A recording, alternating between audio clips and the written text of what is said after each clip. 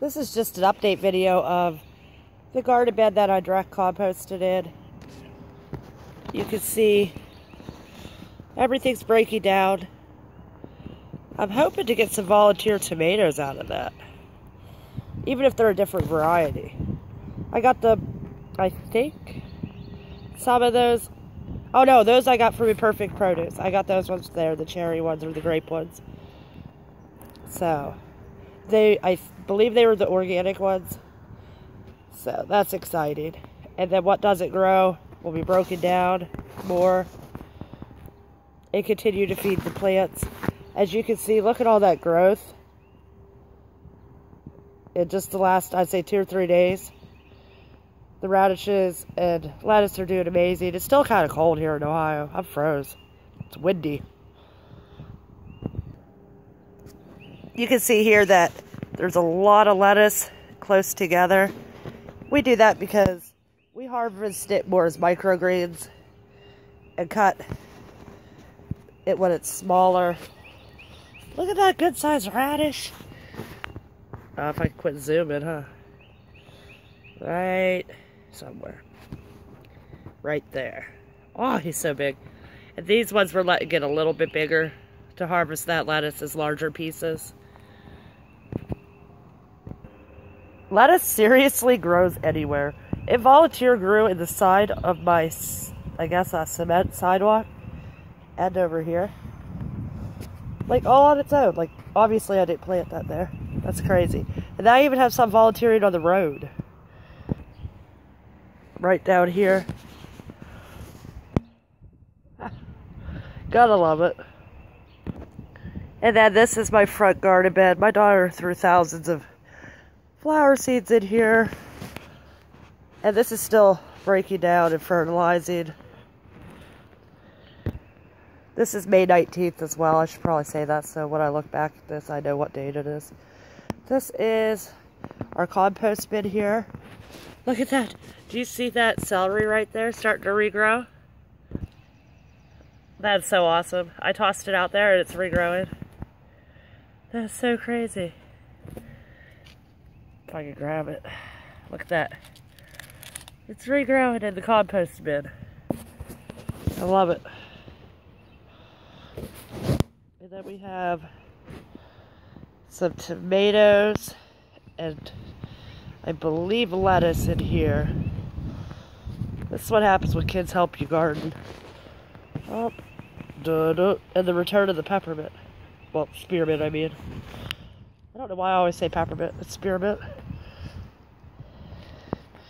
And then we had some lettuce volunteer grow here on its own. And back there, and some carrots from last year. I planted these onions on March 9th. They're starting to go to seed. They're just kitchen onions that overgrew. So I put them in the ground to produce seeds. That lettuce is looking amazing. I'm surprised my kids haven't picked that and eaten it yet. They will. Oh, down here we have another celery from the store. Put in, regrowing. Add some green onions. Put in from the store. See where they were cut real short on some of those? Those were the latest ones put in. But all these ones that have green were once as short as those. They regrow so fast. And then we have some peas back there by some onions. The worm bin outside. I moved it out here finally. By some mow grass. It kind of got covered in grass. Then I started a second compost in a garbage can I had outside. We'll see what happens with that. I still want to get a bin though. This is the right side of my back stairs when you come out the door. And there's some volunteer sunflowers and some potatoes. That almost looks like it's variegated, that potato back there. That's so crazy to look at. I love it. Those are growing good. I put that all in on March 9th as well. This is the left side when you come out my back stairs. This was composted heavily because my bin was full and I hadn't started the second compost bin yet and it was still kind of cold, so we were just composting stuff down here. So it's finally starting to cool down, like fertilizer wise. It's not as hot, so things are starting to grow. There's a few radishes, I don't know, a weed. They grow anywhere. A little bit of lettuce, some more volunteer sunflowers, some giant sunflowers here. And then I had, this was laid in the compost, so it has a whole bunch of stuff on it. But then I had an old recalled crib frame that I didn't want to use, obviously. So it's going to be my pea vine. And they're starting to vine up it. I don't know if I can get it in the video, but they're starting to finally. We're getting so big. And again, my kids tossed in some oranges down there. That's alright. It'll compost down. I'm sure the peas appreciate it. Those are looking so good. Oh, and to the side, wouldn't you know it, there's some more spearmint.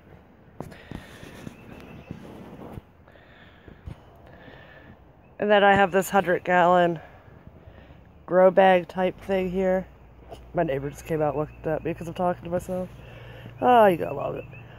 There's some sunflowers, and I believe these are cherry tomatoes starting. And then over here beside it, I have some carrots that overwintered, more peas that I hope are gonna grow up those there, and then there's another carrot up front. I planted around my shed last year. Ignore that flag, it was for cable TV for the neighbor, I believe. And it didn't do too well because the water came off of it, it flooded it. I think I got one watermelon out of it, or it might have been a pumpkin. It was a pumpkin. I don't know. It's so windy. Oh, my strawberries are in bloom. And some random flowers. Get that dandelion out there. I gotta pull it by the roots. Some kale that overwintered. Pretty sure it's in bloom. Some dead leaves back there. I need to get off my lazy tush and put it to the compost bin to break down. Woo, it's windy.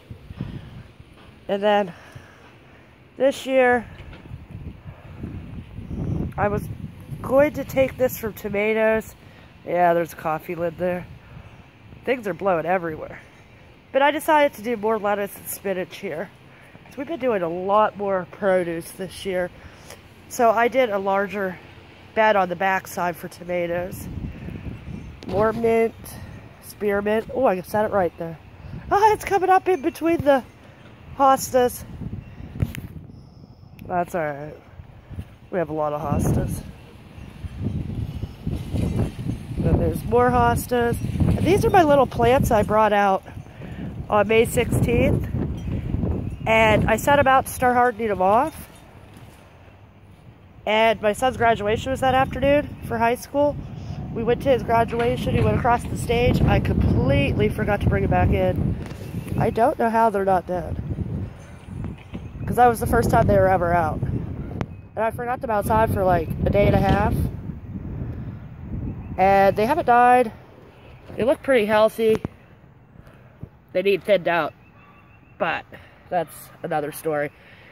I'm going to let them grow, and the biggest, healthiest ones I'll start pulling and separating. And then relocating them. Like, look at this tomato. Look at that tomato. Oh my gosh, he's doing good. The yellow leaves right there, that's just its first leaves. That's okay. It's these little ones that were dead like that, they were already like that inside the house.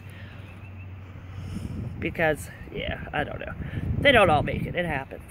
I don't have grow lights. I don't have heat mats. So, this is a good start. I'm still shocked those little seedlings didn't, like, do worse. When I remembered it, I came out, it was like 10, 11 at night. I was like, oh, I bet every one of them are dead. Nope, they're doing fine. Oh, well. I do not recommend you ever doing that, though. I don't know how they didn't die. But, then I have my little hanging baskets that aren't really hanging. They're on the ground. I think what I'm going to do, well, that one has a lot of lettuce growing in it. Yeah, that one does too. Well, the ones that don't have a lot in it, I'm going to separate out my tomatoes and my peppers into them. Because surprisingly, even though those are very small, I think they're 14-inch coconut core hanging baskets, my banana peppers produced a lot in there last summer. I wasn't even trying to leave them in there, but I was very, very pregnant at the end of summer. I had my daughter at the end of August, so it kind of just got left there. And they did great. I got so many banana peppers off of it. That's a bottom part of a lettuce. I think it's going to regrow because it hasn't shriveled up, so that's awesome. Random cherry tomato there. And then I threw in some of the grass when I mowed the grass the other day. It's doing great. Then I have a thermometer over there. It looks like it's reading my ground temp at 65. So that's pretty good for this being Ohio. We've had some crappy weather lately. Oh well. So yeah, that's just an update on direct composting and my garden this far. This video is more for me to look back on because I like to see how things grow as time goes by. And I tend to forget, I guess, like what was in the ground. Because last year I was planting in February because it was so warm. And then this year, well, I planted March 9th on my cold crops. But I'd already have had in a lot more stuff at this point for it being like May 20th, I think it is, 19th. I have no idea what the date is, to be honest. Oh, it's the 19th. But, I don't know, this year, winter does not want to go away. Or not winter, but, you know, cold weather. It goes away, gets warm, comes back. Oh, look, I just saw a volunteer pea. Little things that make me happy. So, yeah, this is our garden, 2020. 5 kids, 8 months old. It is what it is. My son graduated. Kids are growing. So is our garden.